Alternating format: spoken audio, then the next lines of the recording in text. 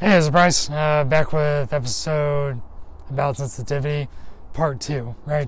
So, just a refresher, sensory sensitivity is like doing those tedious tasks, taking a really long test, and then feeling absolutely overloaded afterwards. That feeling is way more readily after simple things like taking a walk down the stairs or hearing loud music, right?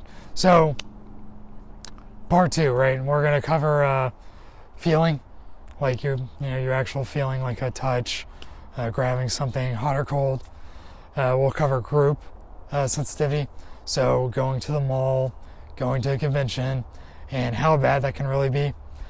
And vestibular, right? So, actually losing that hearing and what it does to your sense of balance, which is, trust me, not fun. So with first part, without further ado, we want to talk about feeling, right? So how this affects me and how, very scarily, this affected me when I first came home, right, within that week. So actually I had the surgery on my right side, right? On my left side, for about a week, I could not feel temperature at all. I had to ask my wife if, something was hot or cold, because this side was pretty much just numb, and this side was uncomfortably numb, right? So, if this is happening to you, if you do feel this, don't freak out. Definitely go talk to a doctor about it. But, it does happen to at least one more person. So, things to avoid, right? Obviously, drawing your own bath, because you can't tell the temperature. Being outside, because any extreme temperature, especially being, too cold outside, will make it hard to function, right? Your facial features, talking, right? Your eye will it'll just basically just make it uncomfortable to act and move normally, right? So the best way to avoid this is to be smart when you're dealing with hot things or cold things, right? Such as like a hot pot or a skillet, or just going outside when it's like 30 degrees outside, right? So the second thing I want to talk about is group sensitivity. Right, now what does that really mean? Going to the mall and the mall is packed. That was an issue for me up until about month 3, and it's still technically an issue now. I just get through it. But I'll tell a story about this. I'll give you a little anecdote. Went to the mall on Black Friday. I literally just walked around Dillard's for like an hour because I could not focus on anything, and I didn't know where I was for like 20 minutes. Like, it was uncomfortable. So, but it is something that happens. It is something to work through. Now, what are things that you should really avoid with group sensitivity? So anything with really a large group makes sense, right? So that means going to the supermarket, going to the grocery store. Being in a crowded parking lot is hard, right? Being in heavy traffic, right? Driving and being around a bunch of cars, that can affect your sensitivity to groups, and it can be a hazard, right? So how to avoid it? Have somebody else do those things for you, right? You have, people who are taking care of you. You have caretakers. You have friends, right?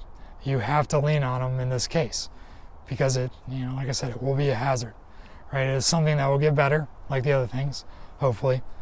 But, in the beginning, especially in the beginning, is something to lean on.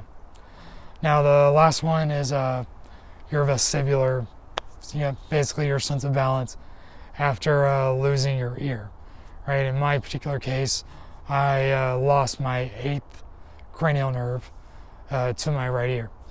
Now, tidbit, before the surgery, I had major hearing loss to the point that I basically thought I was deaf. Oh man, was I surprised when I lost my hearing and what it actually meant, right? So you have your inner ear, which controls balance. So, fun fact, when you lose your hearing, you lose your sense of balance, pretty much. Now you may ask, Bryce, how are you walking? How are you functioning? Very carefully.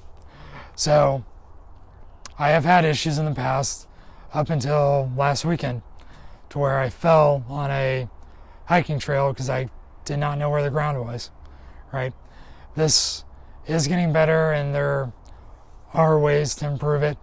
I've been going to physical therapy to try and get this, sense of balance back. But it is something I have to deal with. And, unfortunately, if you have hearing loss, it's something that you might have to deal with. Now, good news is, there's, things you can do to help you regain some sense of balance. Go into physical therapy, which we'll cover in our next video, right? But the things to avoid while it is an issue for you is large crowds, uneven surface, being in the dark. That's a weird one, but being in the dark, definitely want to avoid that. All around, just be safe. So that's it for sensory sensitivity. Hopefully this will give you some insight in what it's like to live with a brain tumor and subsequent brain surgery. Join next time. I'll cover exercises I do and things I do in the gym to help me regain some sense of normalcy and activity. I look forward to showing you a video in the coming months. I will have to get the gamma knife for the rest of the brain tumor. And I'll look forward to showing you what's happening there and then, and of course my recovery from that, so you have something to look to as a reference. Until then, hopefully you subscribe to my page and you have a good day. Talk to you later. Bye. If you like this video, just click here and subscribe.